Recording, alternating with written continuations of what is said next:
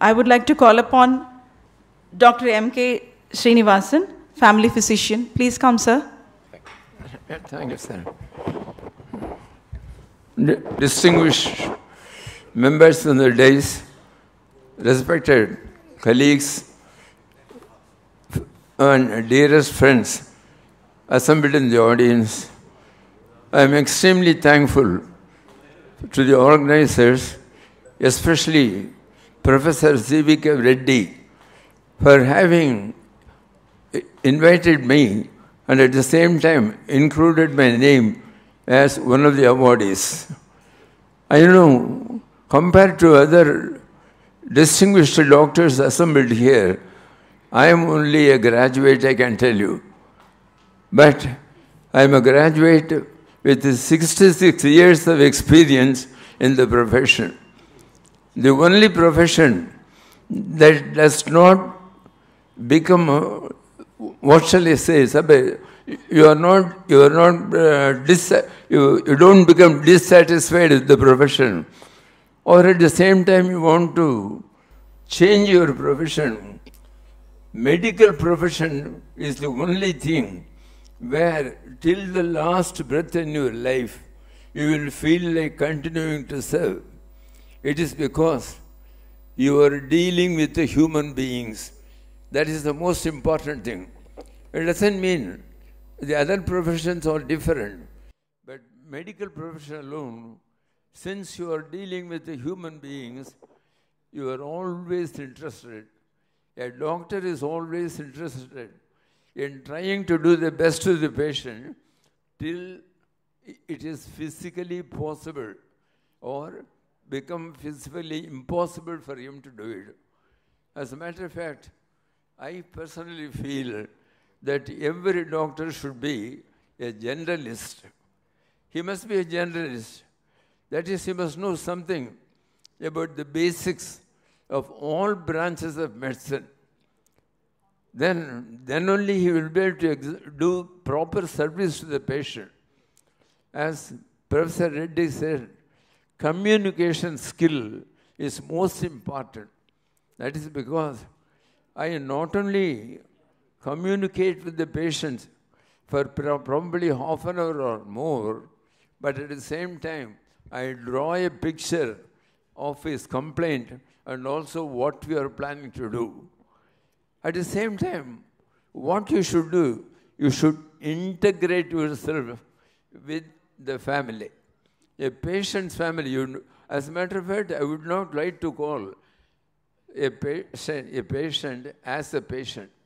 I would like to call him a professional client, because nobody likes to be introduced as a patient.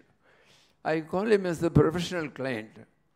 As a professional client, if you introduce to somebody else, they will know that you would not like to be introduced as my patient.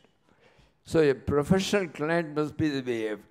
And when you talk to your client, you must exhibit all the skills that you have, especially in the matter of communication. Any number of times, if the patient asks questions, you must be able to answer. You should never lose temper. That is the most important thing. You must integrate with the family. You should call them by their name, not calling name, call them by their name. So that once you call a professional client by his name, he feels so happy.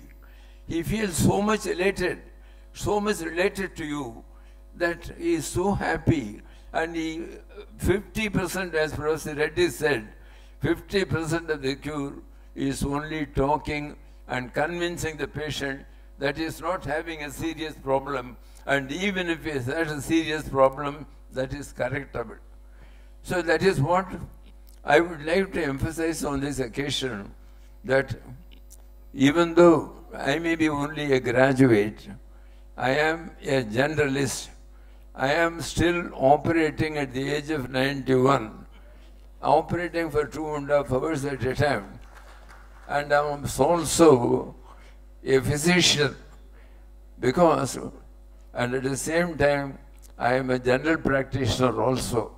Even now, I am giving injections myself, and I don't have a nurse to give injection.